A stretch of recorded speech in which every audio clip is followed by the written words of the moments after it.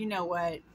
This is so ridiculous about how they're talking about Trump was booked. Here's his mugshot.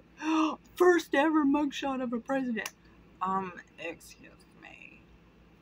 It is not the first booking of a president. Let's go back to March 2023 and let's look at this right here.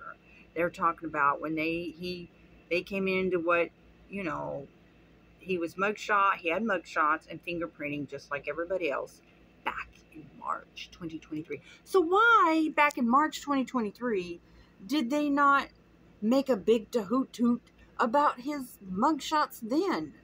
See, that's what I'm saying. This is all just politics, and it makes me angry because, you know, they just need to keep it real. Let it be about something that's real. It's like, okay, Biden, when he was like, he openly, I mean, the YouTube videos are still out there, told the Ukrainians that they weren't going to get assistance unless he got rid of the guy who was investigating his family, and they got rid of that prosecutor. I'm like, how is that not criminal to threaten to withhold aid unless they got rid of somebody who was investigating his family? I mean, he openly said it. It wasn't anything that was hidden. But yet nothing about that. That's why I have my issues. I keep it equal.